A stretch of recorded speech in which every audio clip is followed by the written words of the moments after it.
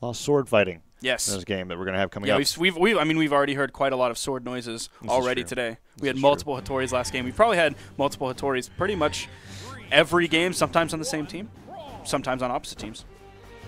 Very popular Legend in 2v2s. I'm excited, not excited, but I'm wondering if we'll see more high movement speed Legends picked up when people get more used to other moves. I mean, Wilson bringing out the Artemis like he did earlier on. Maybe he'll bring that out in this game to kind of emulate a Hattori pick. But we're into small Enigma. Or regular Enigma. Is it just small Enigma? I think it's just regular Enigma. Like it seems about the size of that. The sub-platforms aren't bigger. I wonder if the kill boxes are bigger at all. I was wondering that earlier when we saw I'm actually wondering if it's the same stage. I feel like I should know this. Anyways. Blood Diamond looking for that neutral light. Does not find it. And Santy doing a great job being able to hold Wilson off the side of the stage. Good little side light there. He's going for downlights just to keep Wilson from being able to save his teammate. But Blood Diamond seems to be doing great in his matchup against McSlammy as he takes him off the top of the map with that recovery. Excellent guitar play coming out from our veteran player. And a nice falling stare from Santy keeps Blood Diamond away from McSlammy so they can recover, get the spear. But Wilson and Blood Diamond are doing excellently in their respective matchups. Good little nair. And oh, I love that side sig and a neutral light. McSlammy trying to get in a little bit too preemptively. Interrupts what Santy had prepared for him, and the recovery is not going to kill Blood Diamond off the top of the map. Wasn't Wilson supposed to quit this game? Wasn't he quitting? I mean, I'm glad he didn't. But wasn't he? It was him and Doppy. Yeah, everybody quit. Everybody quit for 3 months. It was called the Winter Break. That's true. We're in the Winter Championship now. Everybody's done quitting. And he's showing that he hasn't quit because he's definitely played enough to be able to make it this time. Make it this far, rather.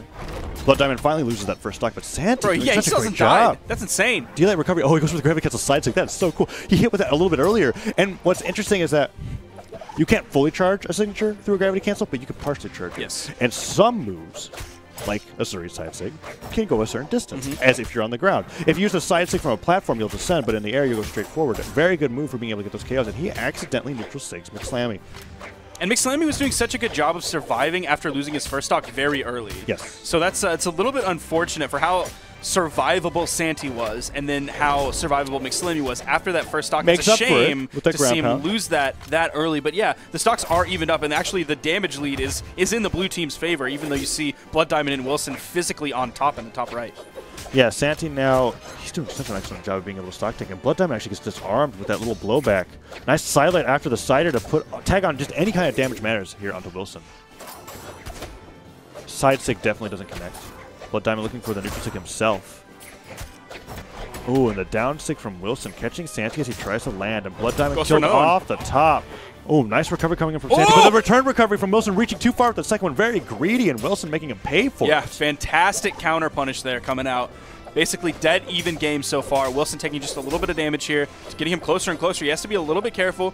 He isn't the most fragile or the most tanky legend on this Bryn pick here, but he gets the double D-Light into the side air. It was so far to the right. It was off stage when the D-Lights started that he was able to take that stock just like that. And Santy was doing such a great job of being able to hold on to his stock in the 2v2, but now that he's in the 1v2, this is kind of an area where he's been untested in our eyes. And it's looking like Blood Diamond and Wilson are doing a very good job of being able to give him damage without taking it in themselves. Now, if he could find the KO onto Wilson, that'd be great. But Wilson, playing grounded, is allowing Blood Diamond to do a lot of the aggressing. Now, Santy finding these recoveries. Ooh, that sidelight into recovery. But Blood Diamond wasn't really ready to follow up after the sidelight. I would have preferred if he did sidelight in air and Blood Diamond went for a finisher, because Santy gets the recovery on the guitars. This is way different of a game now. It was looking solidly in their favor, but as he gets those downlights, Blood Diamond wasn't actually getting a lot of hits. Oh, he recovers into the sword as it's flying towards his face. If he had just waited, he had an opportunity to recover, but excellent follow-up.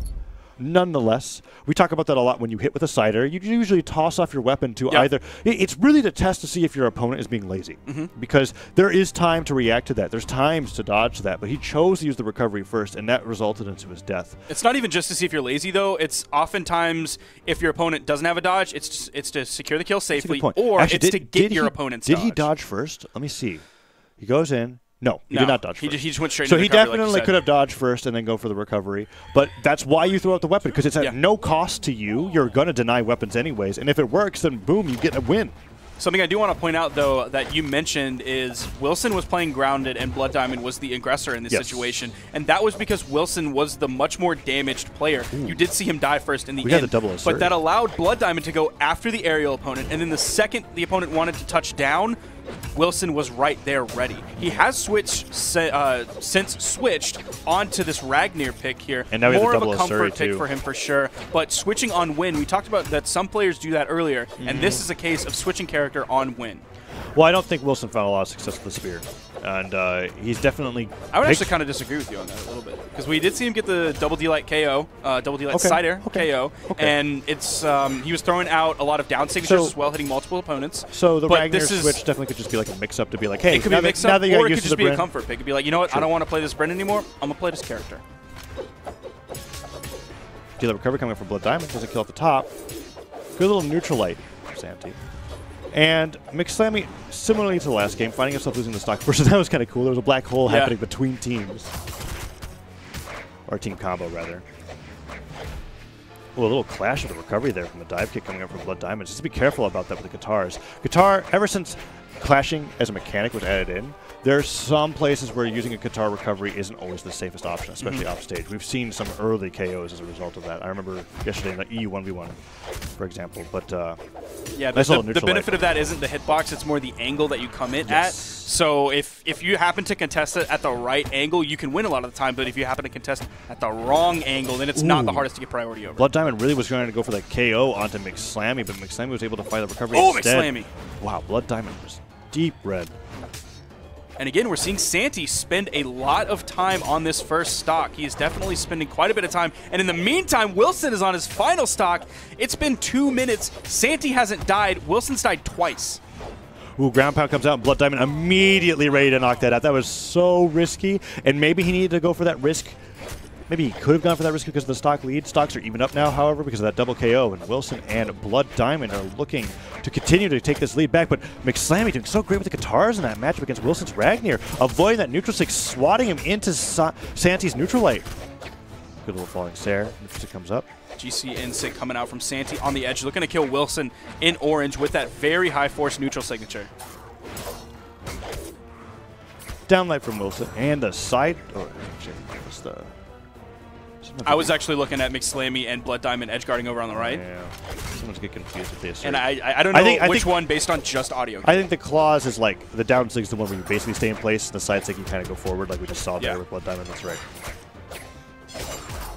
Nice down sig coming out from McSlammy. So many Asuri signatures coming out. A lot of active frames on that one, so if your opponent might be behind you or in front of you and you're not quite sure, it does cover both sides, has a ton of active frames, so you can wait out and spot dodge with it as well. Great follow-up, though, coming out from Wilson. Are they going to pick up the double kill here to get the 1v2 or the 2v1 situation, depending on whose point of view? Wilson also in kill percent at this point, but he is the aggressor right now.